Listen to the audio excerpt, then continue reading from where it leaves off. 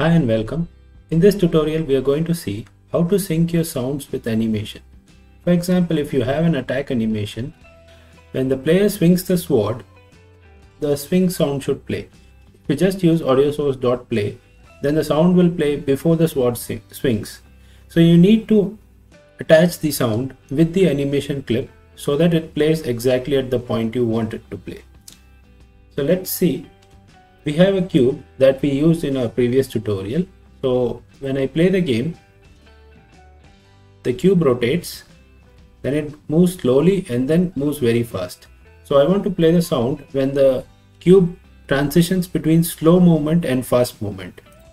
To do that, select the cube, go to animation window, select the animation that you want the audio, where you want to add the audio clip, and then click on this symbol. This is the add event. So before clicking, make sure that you select the time where you want the audio to start playing.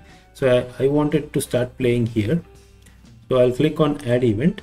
So you can see there's a blue arrow added here, a small line added here. I can select this. Now I can select the function that I want. So the cube is not having any function, so that's why I'm not able to see it.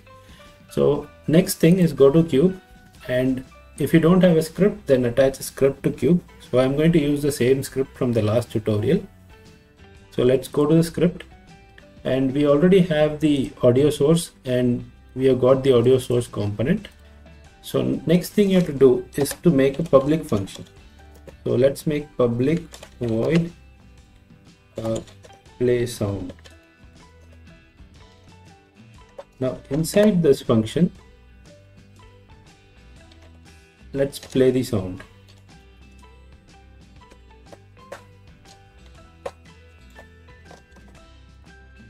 Now click on the animation event and select the play sound function.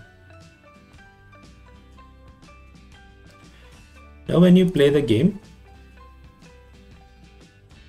the cube rotates and the sound plays exactly when the cube starts to move forward. So this is how you can sync your animation, sync your sound with your animation. See you in the next tutorial. Thanks for watching. Don't forget to like, subscribe and share.